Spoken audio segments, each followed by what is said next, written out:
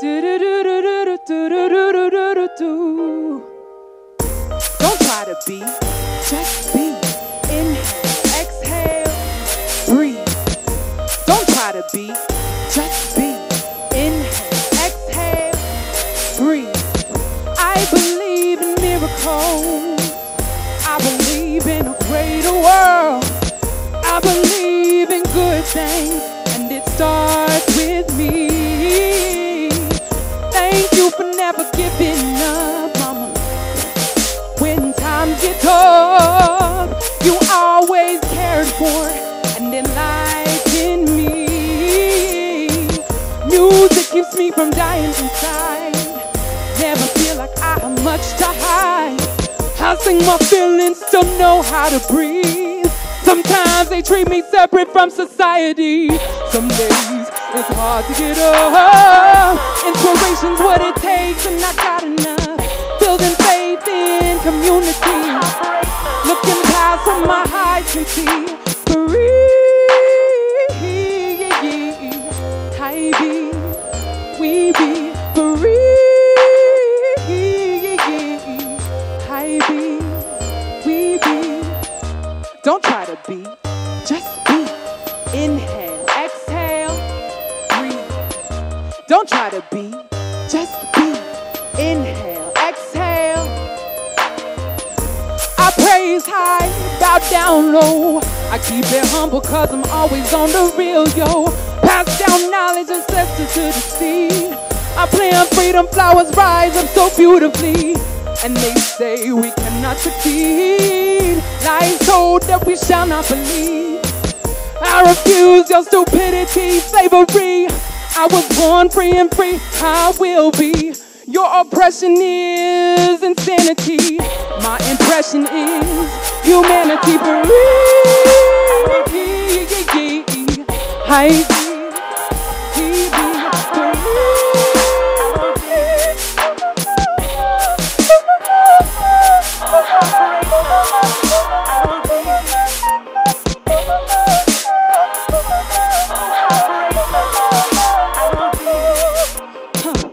Don't try to be, just be. Inhale, exhale, breathe. Arigato, merci. Jaijo. Gracias. Spasiba. It's such a pleasure to be here.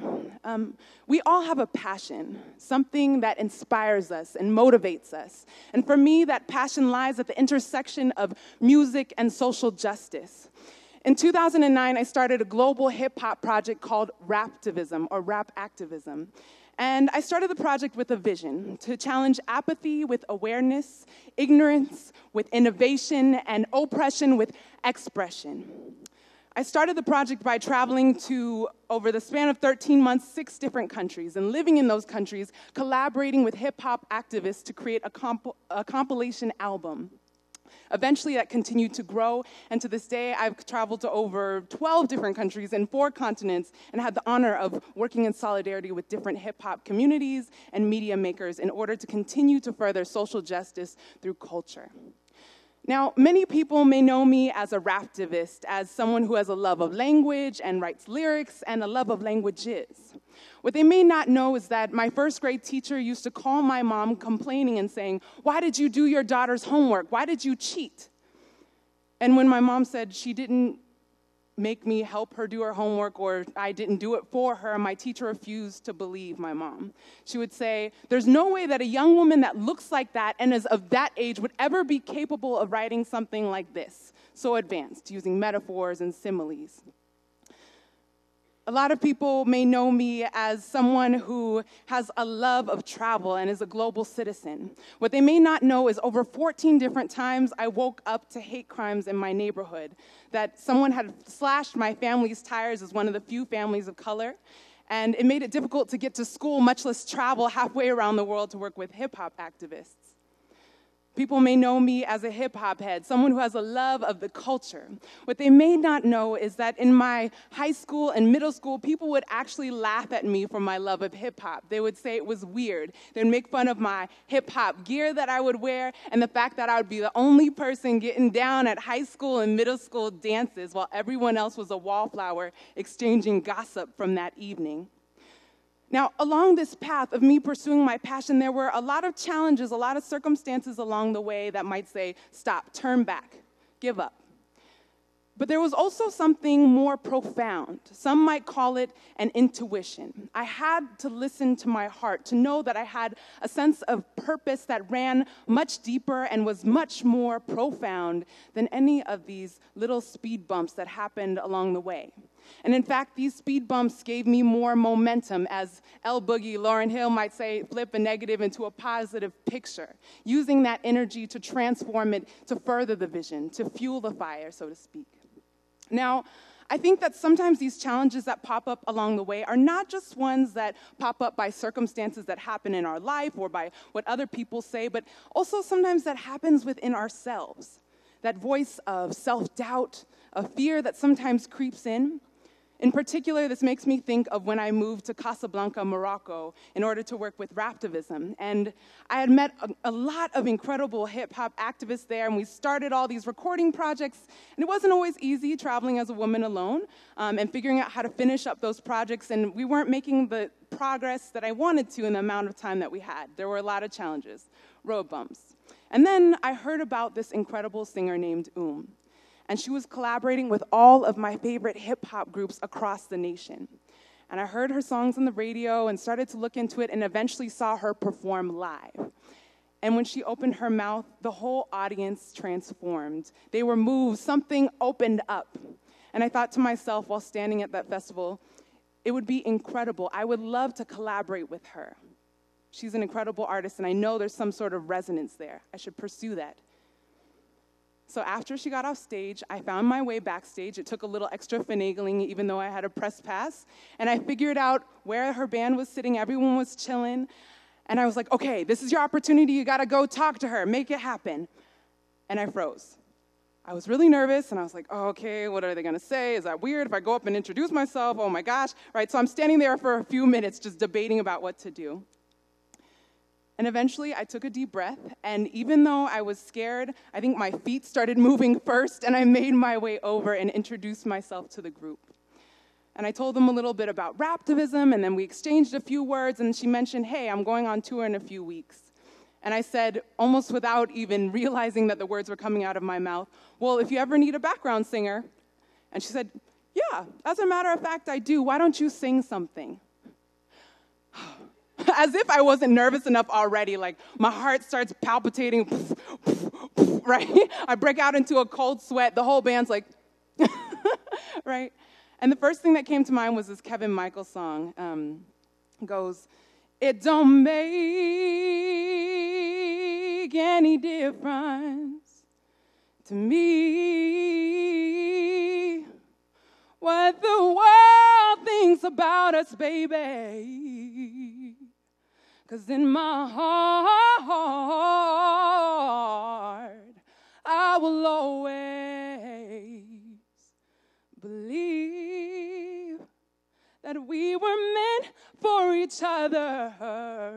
Love ain't got no color. It don't make any difference to me what they see.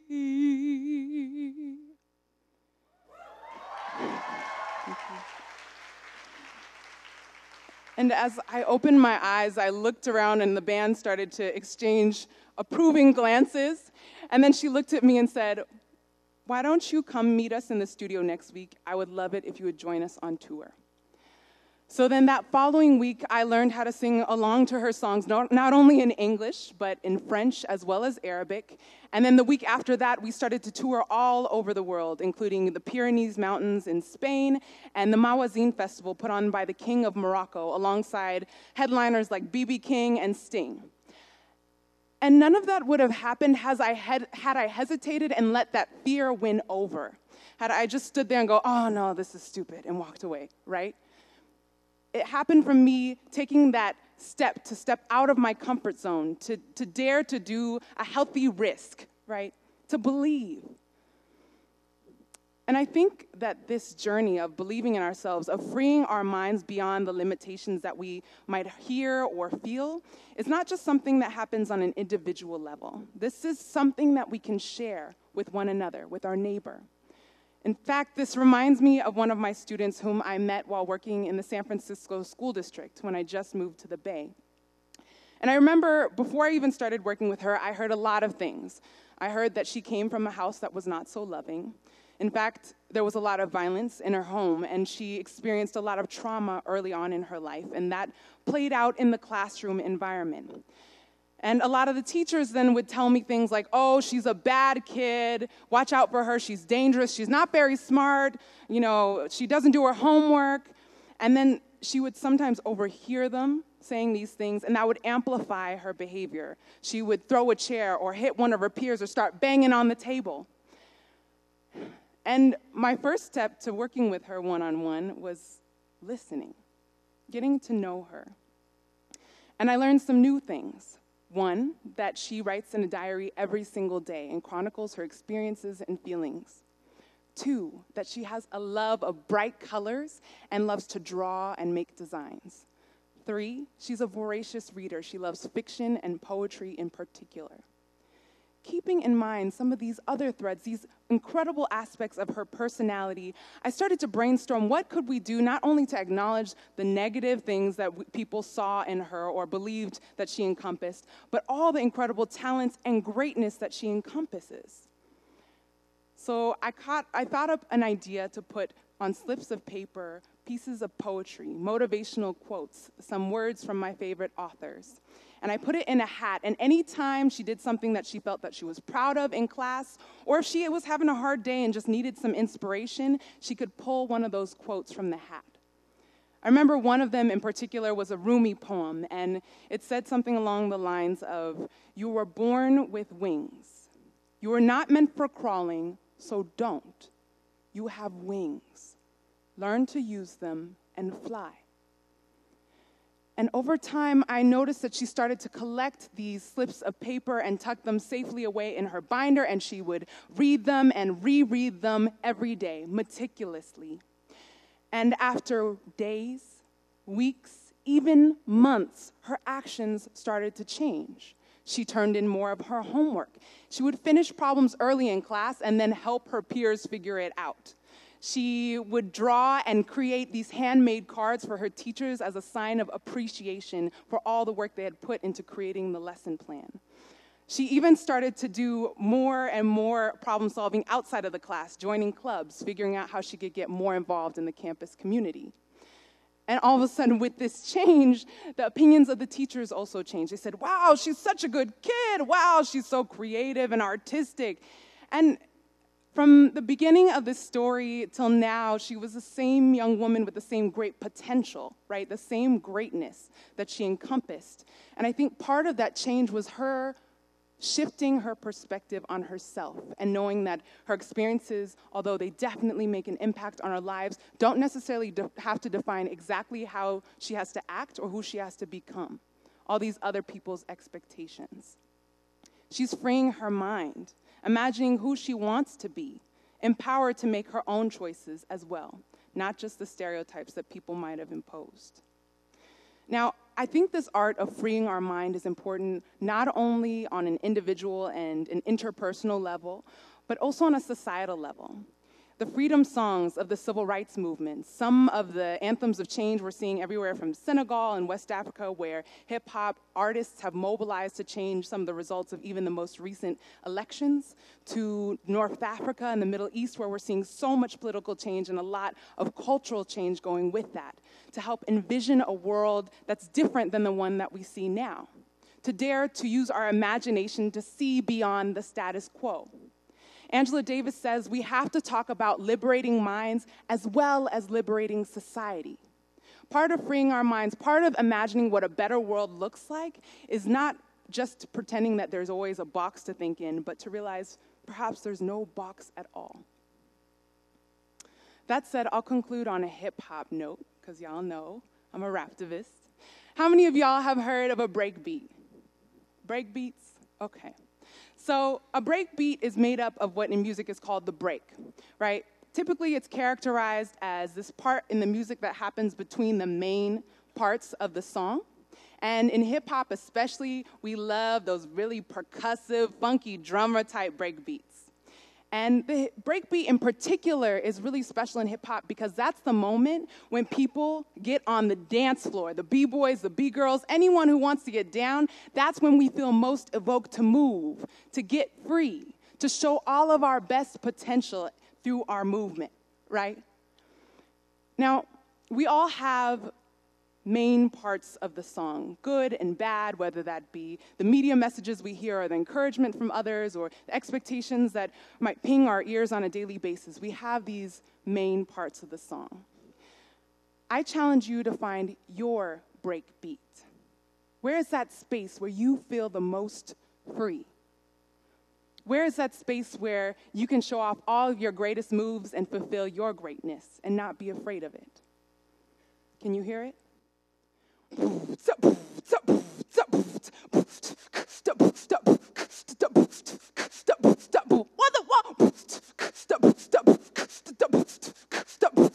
Turn off the stereotypes. Assign me a category and I'll give you a category. Let justice roll forth like a mighty stream. A true individual is one that dares to dream. What are you looking for in the mirror when the deepest part of you lies within a beauty that does not stop at the skin? What race are you a part of? Because I'm racing with my dreams. Every day I wake up to an inner passion that screams. Curiosity beads up and rolls down my face, a spiritual perspiration. Inhaling inspiration, exhaling innovation.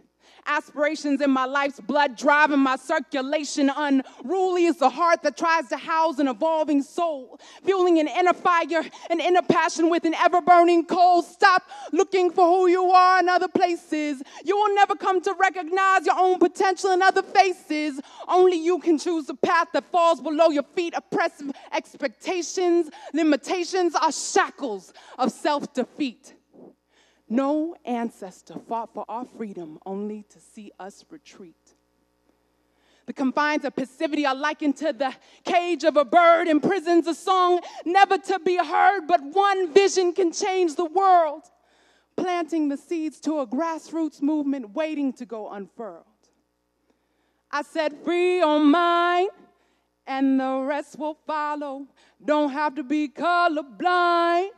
Just don't be so shallow. I said free your mind, and the rest will follow.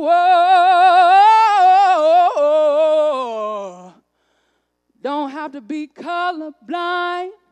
Just don't be so shallow. Arigato, merci. Gracias.